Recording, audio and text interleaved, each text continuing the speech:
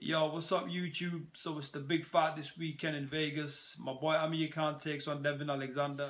It's no good though, because I can't make it to Vegas. You know, I do attend most of Amir's fights, but I won't be there this time around.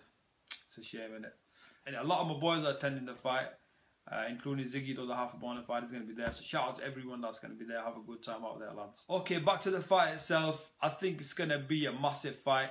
I think it's potentially going to be one of the biggest fights of the year, you know, simply because there's so much at stake for both of the fighters. You know, both of them can't afford to lose this fight, because whoever loses this fight, I think their career is going to be in tatters. I think their career is going to go down the route of someone like Ortiz, you know what I mean? They won't get like the big fights for at least another 12 months or so, you know. Whereas on the other hand, whoever wins the fight has got every chance of getting that big lucrative bout with Floyd Mayweather, you know what I'm saying? So it's big things for whoever wins the fight, and whoever loses, the career's kind of like, you know what I mean, in tatters. So there's plenty at stake. Now, if you look at Amir Khan and if you look at Devon Alexander, first of all, both of them are similar age. You know, one's 27, one just turned 28 yesterday, you know. So both of them are young, and, you know, both of them have got the hunger. You know, the style-wise, I think both of them have got the speed. You know, we all know about Amir's super speed, you know what I mean? His ridiculous speed, you know, he's super fast. But Alexander's fast as well. You know, and if you look at the records, you know, Alexander's only ever lost twice. You know, he's not a pushover.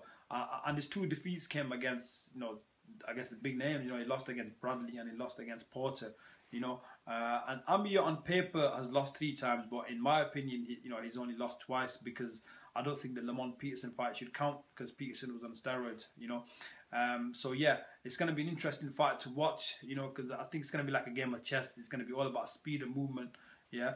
But I don't think there's going to be a knockout in the fight. I think it's going to go 12 rounds, and I think Amir is going to win on points. It's going to be a unanimous points decision, you know, and I think Amir is going to win, because I think Amir's, you know, I think ultimately Amir's speed and Amir's punching power, especially his body shots, are going to be too much for Alexander, you know. And you know, I can't see Alexander hurting Amir. You know, Collazo couldn't hurt Amir, and Collazo is much more of a bigger puncher than Alexander. You know, and if he couldn't hurt Amir, I really can't see Alexander hurting him.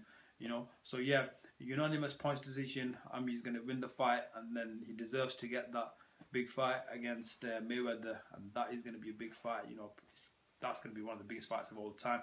We're all looking forward to that one, and I'm definitely going to Vegas for that if it happens in Vegas. But it's that much of a big fight. I think it's probably going to happen in Rochdale.